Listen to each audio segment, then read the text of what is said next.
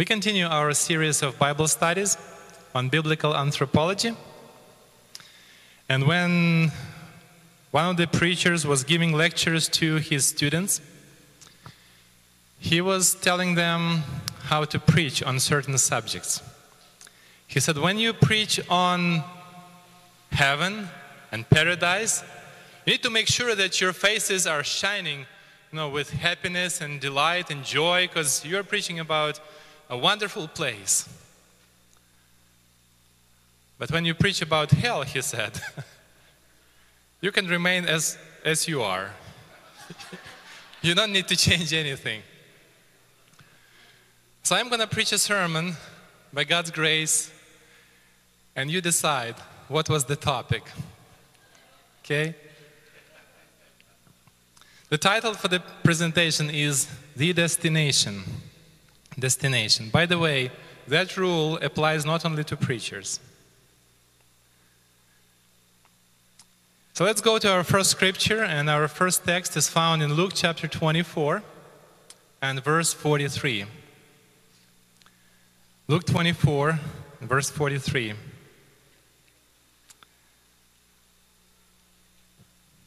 I'm so delighted to open the Word of God. I look forward each Sabbath to worship with you, to open the scripture, and to study the Word of God. Let's go to Luke 23 and verse 43.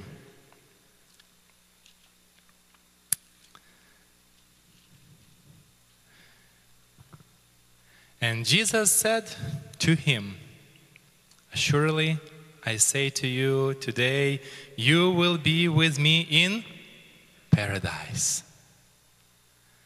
What a promise. What a promise from our Savior. Right there on the cross, he makes a very personal promise to the thief that was crucified next to him. The promise about paradise, the assurance that he will be in paradise.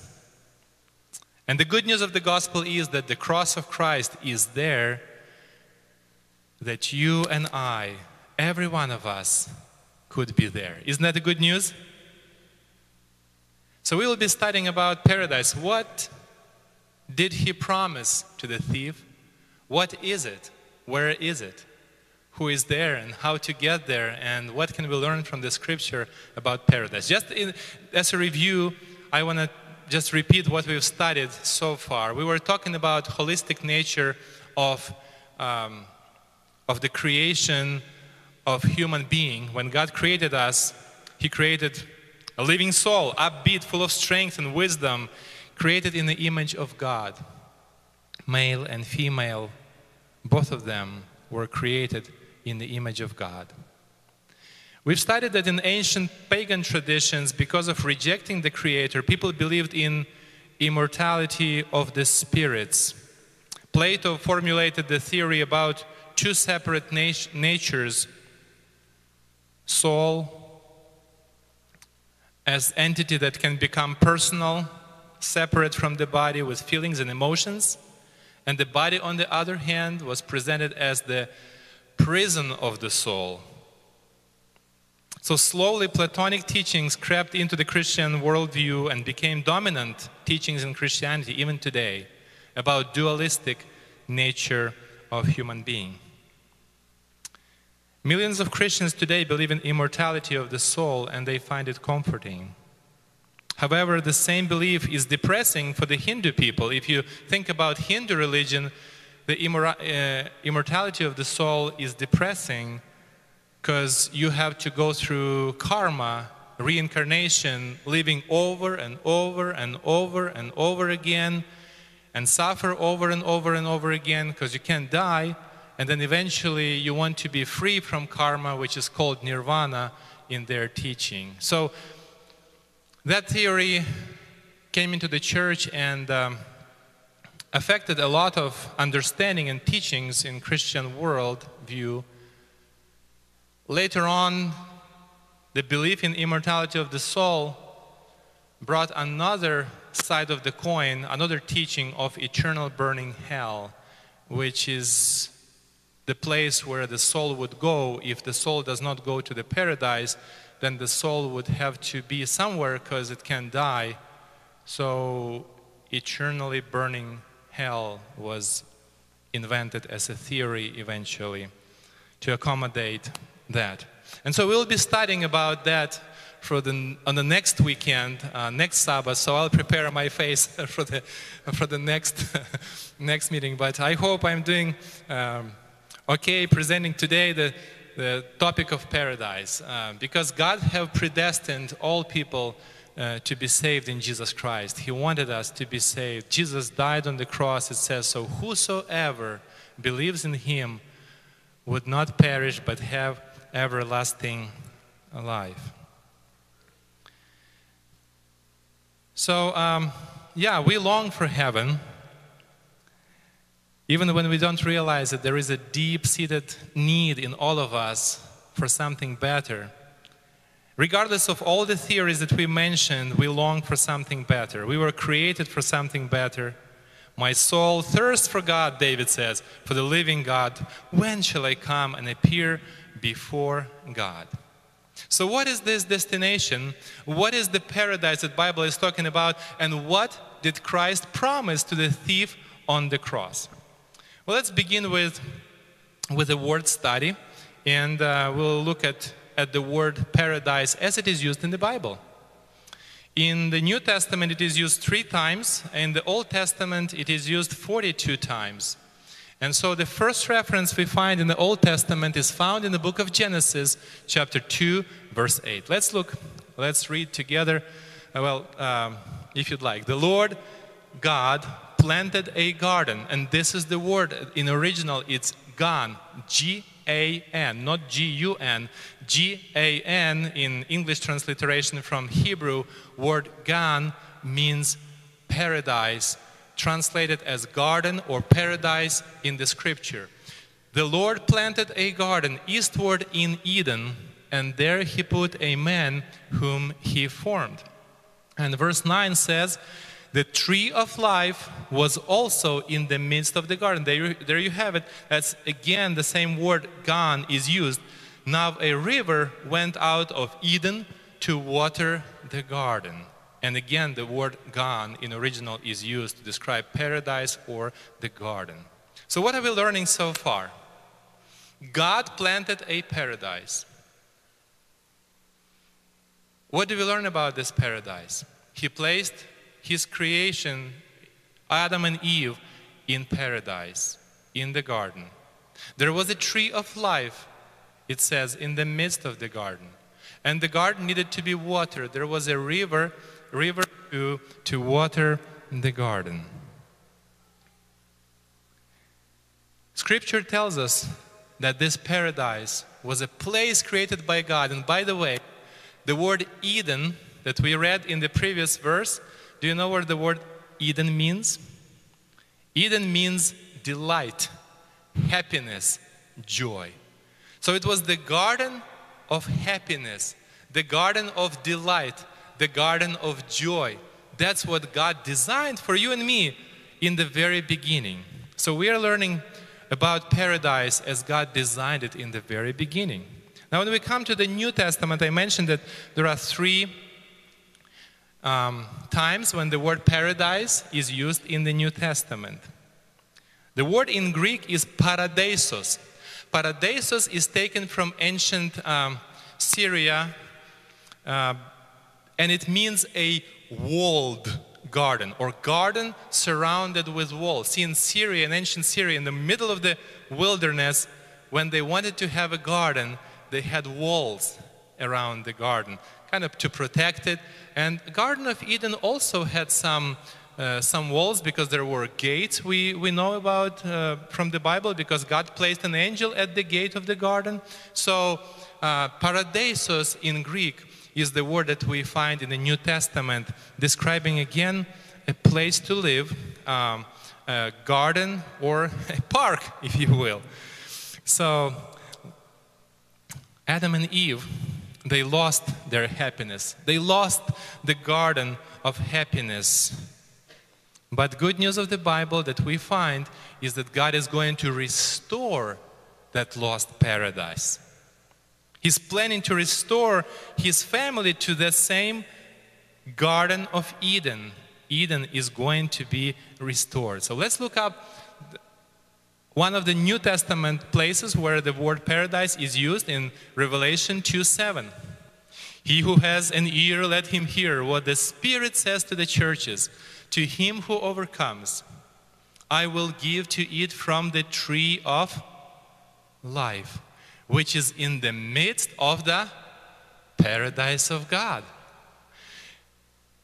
Paradise, again, meaning a garden of God, or place where God would have his redeemed dwell, is mentioned here in Revelation chapter 2.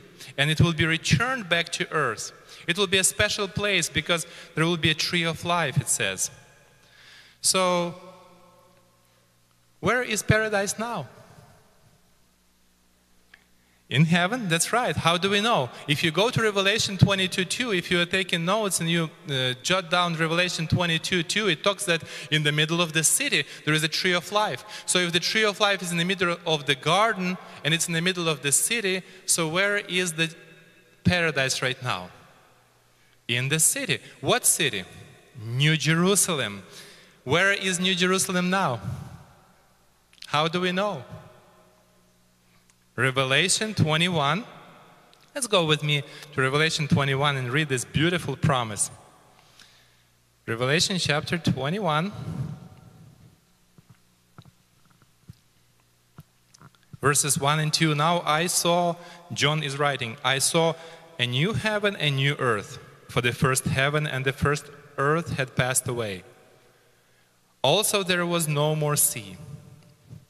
Then I, John, saw the holy city, New Jerusalem, coming down out of heaven from God, prepared as a bride adorned for her husband. So where is New Jerusalem now? It's in heaven. It will be coming down to this earth, just as it was described in the book of Revelation. So paradise, the garden of God, the tree of life, is placed in the very center of the New Jerusalem, like it says in the Bible. So it is in heaven now. And it is the destination of the redeemed. After 1,000 years, it comes down, and that's the place where Jesus is preparing a place for you and me.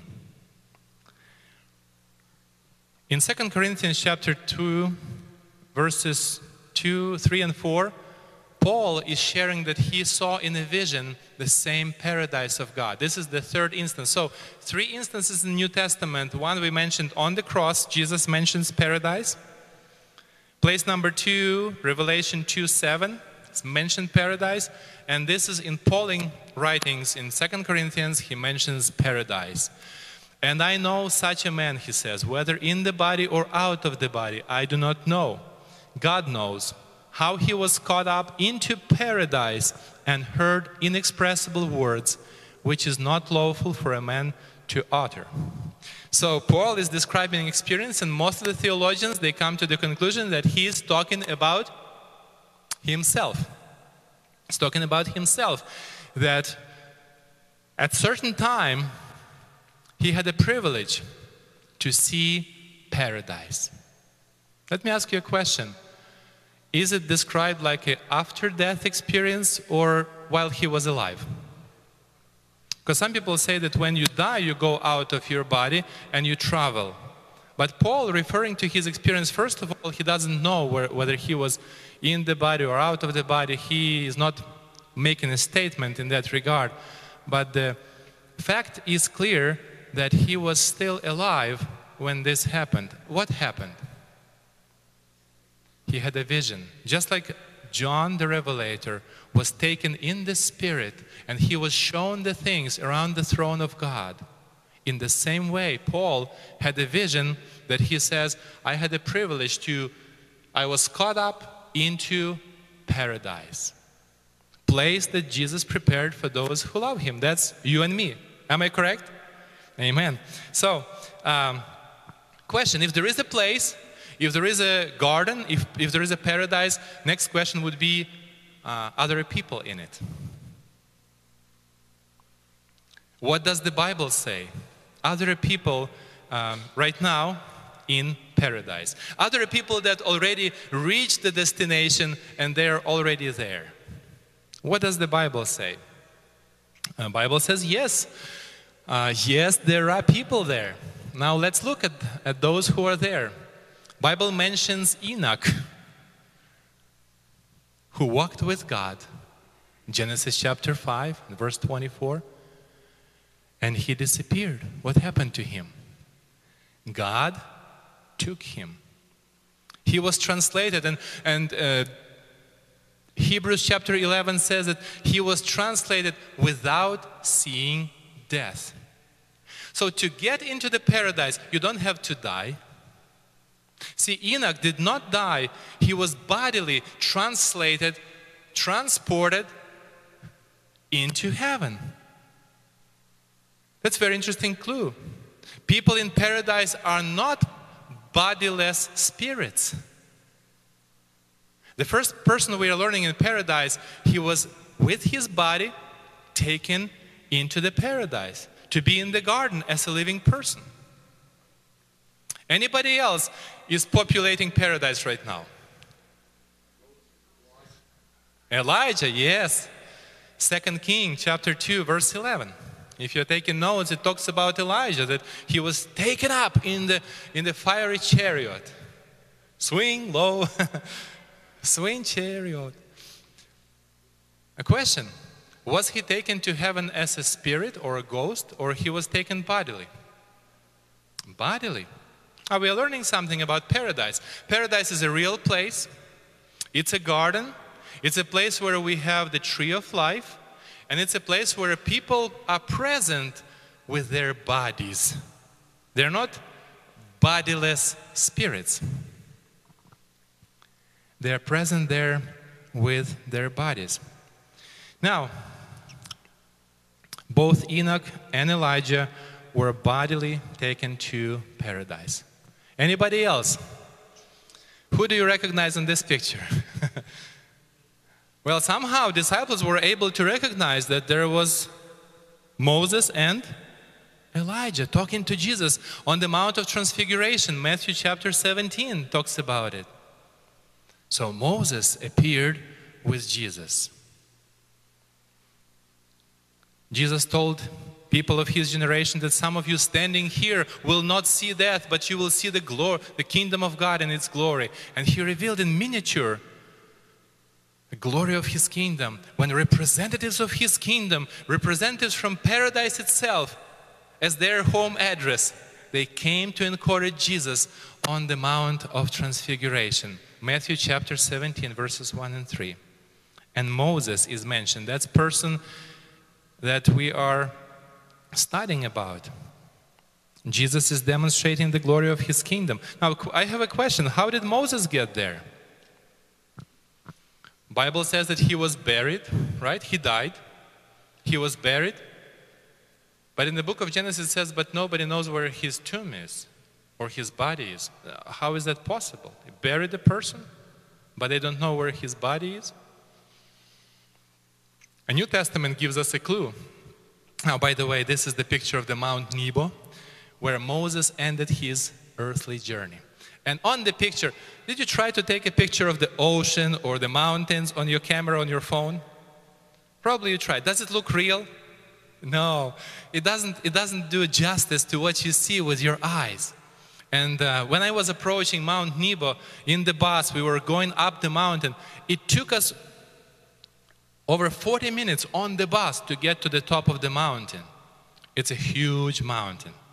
In fact, from that mountain you can see for like 50 kilometers, and you can see the sparkling dome on the rock of the Jerusalem. You can see in the good weather from the Mount Nebo. And Moses was shown from this mountain, from the top of the mountain, he was shown the promised land. It's a huge mountain. You don't see it on the picture. It looks like a little hill. But it's a huge mountain. And on the top of the mountain there is a memorial that stands there. It says that it's a memorial of Moses. But it's not a tomb of Moses. There is no such a thing as a body of Moses. What happened to him? A New Testament gives us a clue. In Jude chapter 1 and verse 9, If you go with me to Jude chapter 1 and verse 9, we'll read what the Bible tells us about Moses and his body. Now, the book of Jude is a really small book. So, I hope you can find it. I hope I can find it. All right, it's John, the letters of John, and then we come to the book of Jude. Almost all the way back to the Revelation. If you go to the Revelation and go one book backwards, that's the little letter of Jude, epistle of Jude. Okay, so chapter 1 and verse 9. Let's read. Yet Michael, the archangel, in contending with the devil, when he disputed about the body of Moses, dared not bring against him a reviling accusation, but said, "The Lord rebuke you." Who is mentioned in this verse? Michael the archangel. Did you know, if you read the scripture, throughout the scripture, Michael the archangel is one of the names for Jesus. And when Jesus is mentioned in regards to resurrection, his name is Michael. So every time you read about Michael, there is some connection with the resurrection of the dead. I'll give you a couple examples. One example would be Daniel chapter 12, when it talks that Michael will stand up and many who will be resting in the graves will be raised to life. That's one example. Do you remember one more example about Michael the archangel and resurrection from the New Testament? 1 Thessalonians 4:16. It talks with a shout of God and the voice of the archangel, the dead in Christ will rise first. That's 1 Thessalonians 4:16 and 17. Again, archangel Michael is mentioned. So when Michael is mentioned in the Bible, it has to do with resurrecting the dead. And so Michael the archangel was contending with the devil about the body of Moses. Why? Because Moses would be resurrected. And then he appears on the Mount of Transfiguration with Jesus as one of the representatives from paradise, from heavenly garden, from a place that Jesus is preparing for us. Question: is Moses present there bodily or without a body? Bodily. That's why the contention was not about the spirit or anything else, but about his body. So he would be raised from the dead and he would appear as a representative from earth. And do you know why Jesus had those two representatives from the kingdom to come and be with him on that Mount of Transfiguration? Those two people, Moses and Elijah, they represented redeemed of all ages. Because redeemed will have two categories. First category will see Jesus when he comes and will be translated without seeing death. That happened to Elijah. And Moses was a representative of those who would die before Jesus comes, but they would be raised from the dead because of the power of Christ. So in the kingdom of God, there will be two kinds of people. Those who have seen death and they were resurrected. And so those two people came to encourage Christ that his mission will not be in vain. There will be trophies. There will be people who will be populating the paradise, and there is a place for you and me in his kingdom.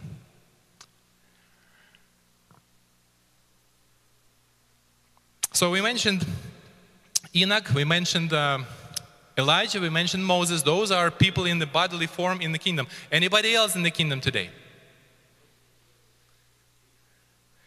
Thank you. I have good helpers here.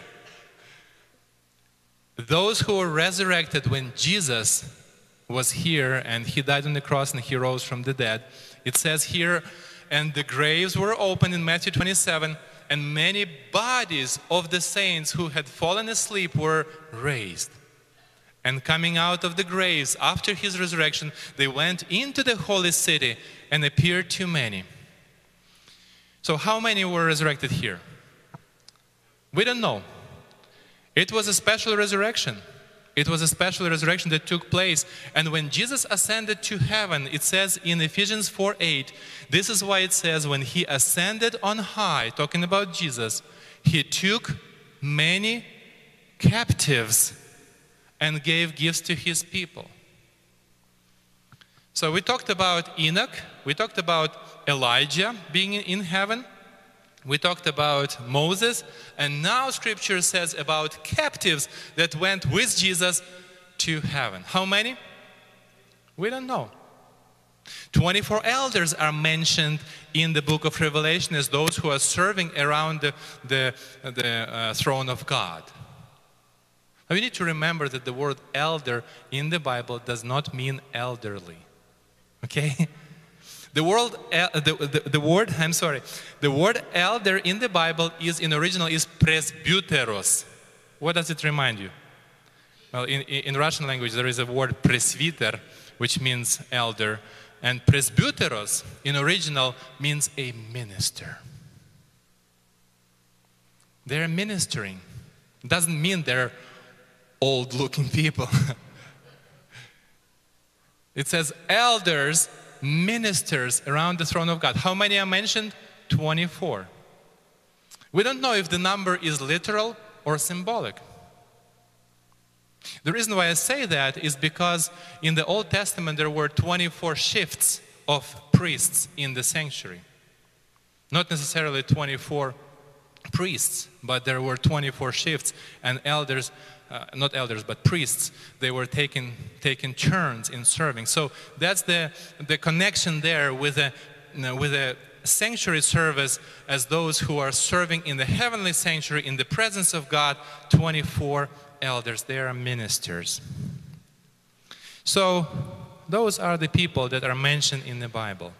Notice they're all taken there bodily. All taken bodily, to be present with the Lord and to serve there. Why is it important for us to study this and understand? When I first came to Spokane, I was talking to different people, and I was given like several DVDs with people who have shared their out-of-body experience. And they have traveled to paradise, and they have seen spirits of all their relatives and friends being present in paradise and rejoicing, and they had a special message for the family and for the friends that was delivered straight from paradise. Now, I don't necessarily want to say that their experience was not authentic. I'm sure they have seen something. But we as Christians should check everything compare with the Bible. Isn't that true? So if there is a special message coming from a DVD or from a person that traveled and saw the spirits and redeemed and everything, and then they have a special message for you because it comes from paradise itself, isn't that something that we should take seriously?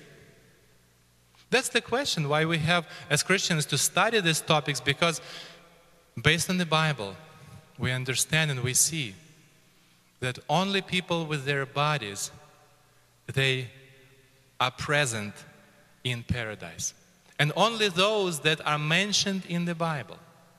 How about others?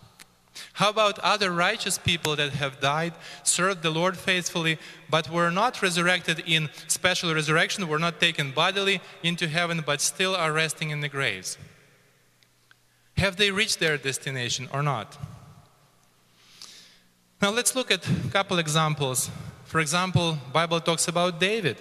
David, you know, he was a sinner like the rest of us, but he repented.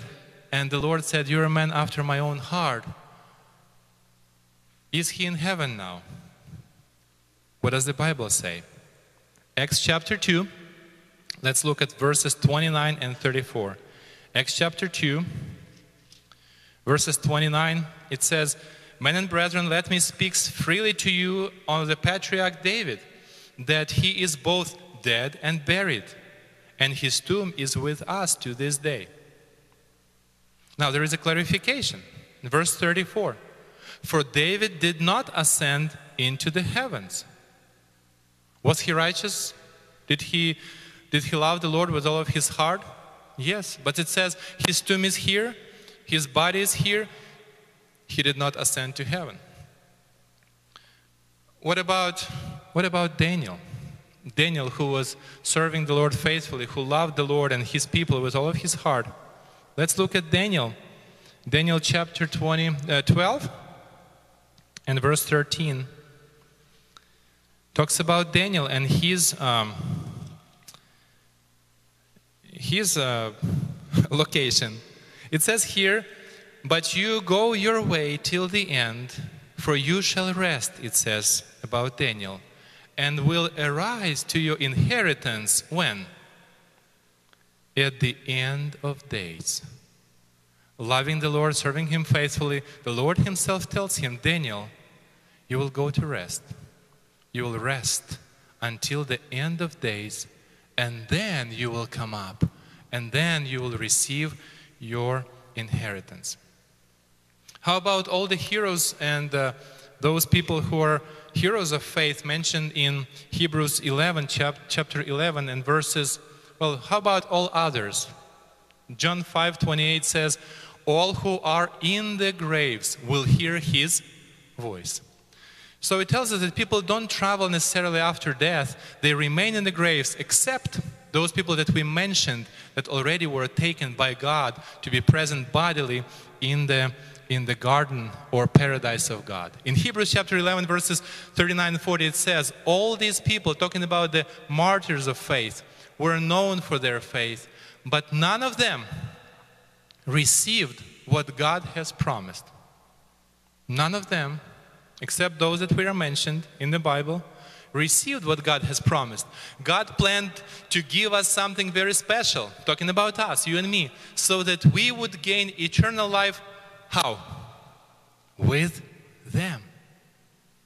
You see, they're not waiting for us over there. Bible says when Jesus comes at the voice of the archangel and trumpet of God, we will be caught together to meet the Lord in the air. That's when we're going to reach that destination. That destination is not reached right after a person dies. It says here that none of them received, because they were looking for the city. They were looking for the real place where they would dwell with the Lord. So you have a question now probably. But how about the promise given to the thief on the cross? Didn't Jesus tell him that today you will be with me in paradise? Wasn't that promise given to him with a certainty that today, not someday, not at the end of days, not at the very end, but today he will be with Jesus in paradise? How do we bring those texts together? The Bible does not contradict itself. It's a word of God. It's the truth. And the word of God does not contradict itself. So how do we understand that passage? Well, know that the punctuation marks that were added to the Bible in 4th century did not exist when the Bible was first written. Does punctuation matter? If you say, for example, I say to you, today you will be with me in paradise. Or you will say, I say to you, comma, today you will be with me in paradise. Do you see the change? So if punctuation was placed with people who had already idea that people go to heaven right after they die, or their spirits go to and they can communicate and things like that, they would place comma in a certain place. But if we want Scripture to agree, the comma belongs to where it needs to be. Jesus is talking to the thief on the cross, and he tells him that today, when I'm dying for the sins of the whole world, when it doesn't look like I can save anyone, but I can assure you today, you can have that assurance today from me. You don't have to wait, but I can assure you today that you will be with me in paradise.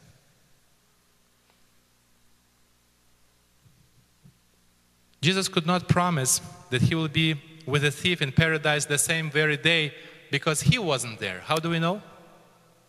In John 20:17, when Mary comes to Jesus and she wants to hug him and hold him, what did Jesus tell her? In some translations, don't touch me. Other translations, don't detain me. Don't hold me, Mary. And the next phrase says, for I have not ascended to my Father yet. So how could he promise the thief to be in paradise the same very day if he was not intending to go there? Obviously, the comma was not in the right place. And if we listen carefully to what thief is asking, thief was not asking Jesus to be in paradise the same day. What did he ask Jesus? Will you remember me when you come in your kingdom? When Jesus comes as a King of Kings and Lord of Lords, when he introduces his kingdom, that's what people believed. You know, when Martha and Mary were talking to Jesus about Lazarus, what did they say? We know that he will live on that day, on the last day. So that was the request of the thief. When you come in your kingdom, please remember me. And Jesus assured him. Jesus assured him that he will remember him on that day. Because that's the hope that you and I have. Our only hope is in Jesus. I don't know how you feel, but I often feel like that thief on the cross. Crippled, feeling guilty and weak. All I can ask Jesus, please remember me. Please have mercy on me. And do you know what good news is? That's why he died on the cross, so he would remember you and me. That's the gospel. That's the love of God. There is nothing else in this world like a love of Jesus. That's why he died on the cross, to promise us that paradise, real place, for real people, with real joy and happiness. We were created holistic. The sin affected the whole person. We were redeemed and sanctified as a whole, and we will be saved in the kingdom as holistic human beings. Are you longing for heaven today? C.S. Lewis in Mere Christianity said, most people, if they had really learned to look into their own hearts, would know that they want acutely something that cannot be had in this world. There are all sorts of things in this world that offer to give it to you, but they never quite keep their promise. Promising things of this world, they never keep their promise. But there is one who promised that thief on the cross, you will be with me in paradise. It was personal, it was assurance, and that was the true statement of hope and happiness that only Jesus can give. God's plans for you and me are more amazing than we can imagine. His dream for us is beyond our imagination. So now let's wrap it up. What is so special about heaven? Is it the streets of gold? Streets of gold? One of my friends, he wrote a song that when I'll be in heaven, I don't need a chisel. I don't need to walk with a chisel to try to get some piece of pavement or curb and bring home. It's not about the streets of gold. What is it that is so special about heaven? What is it? Psalm 73, David says, whom have I in heaven but you? And there is none upon earth that I desire besides you. So it's not the streets of gold. It's not even the length of life. Because Jesus, when he prayed in the Garden of Gethsemane, he said, this is eternal life, that they may know you, the Father, and the Son that you have sent. What is so special about heaven? Not the streets of gold, not even the tree of life and the length of life. What is it? It is the presence of Jesus. What have I in heaven but you? Jesus will be the only true source of true happiness. When I think about that, I try to imagine what it will be like to have Jesus as the source of happiness. And as I was thinking and praying about it, as I was preparing to share with you about paradise, the Lord brought to my attention the story of one pastor in Russia. He is a pastor in Zaoksky Seminary. His name is Alexander Lisichny. 11 years ago, in his family, they had a boy, little Sasha, that was born with cerebral palsy. And here's what Pastor Alexander wrote on his post just last week when Sasha, their little boy, was 11 years old. He had birthday. He said that with every coming year, we feel more and more love for this boy. It doesn't mean that it becomes easier and easier, but it means that we can see God more and more in this history of our family. We have a lot of thankfulness. We have a lot of love that God gives us every day. He says at the same time, we have a grandma that stays with us, and she has Alzheimer's. So, pastor and his wife and 2 daughters, they feed grandma and they feed little boy, taking care constantly 24/7 for both grandma and little boy.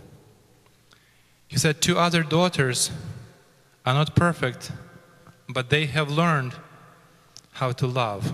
They have learned how to care and how to be patient.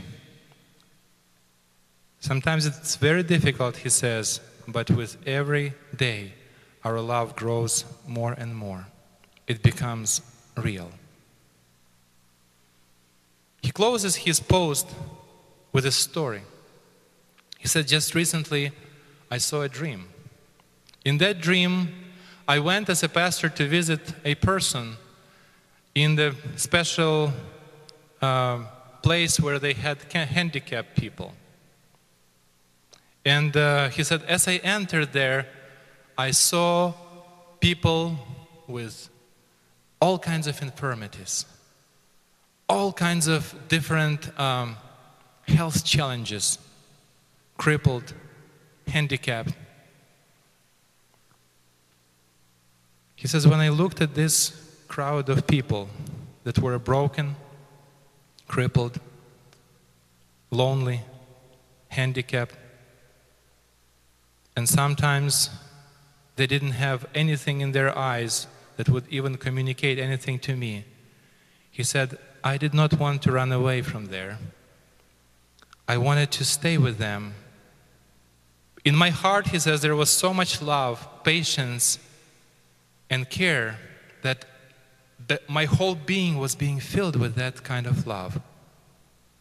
He says, as I was there, as I remained there, I felt that this love was not just filling my heart, but it was filling the whole building. I felt so good as never before. I never experienced before a feeling of joy and happiness as I felt there. I did not want to leave. When I woke up, he says, I thought that this is how much love will be there in paradise. And that's why it's going to be called paradise. Because that's how much love God will have for all of us. Crippled, wounded, broken people. Are you longing for heaven? It's not about the streets of gold. It's not about even the length of life, but it's about the presence of Jesus and the presence of God, because he said it will be a dwelling place, a tabernacle of God and his people. Are you longing for that place? Are you longing for the place where there will be ultimate acceptance and love? Do you know that Jesus has a place just like that for you? Even now, at his feet. You know, Mary, she found a good part. She found a place at Jesus' feet, and Jesus said she found and she chose the best part. And as we grow to be closer friends with Jesus today, he said, don't let your heart be troubled. In my Father's house there are many mansions. If it were not so, I would go and prepare a place for you. And when I go and prepare a place for you, I will come again and will take you to be with me in a place of ultimate love. Do you live today in the reality of his second coming? What difference that reality makes in your life today? Perhaps you would like to rededicate your life to Jesus again with me this morning. Say, Jesus, I want to love you more. I want to spend more time at your feet so I can learn more about your love and so that I can love others like you loved me. He prepared a destination for you and me. Don't let anything in this world turn you away from that destination.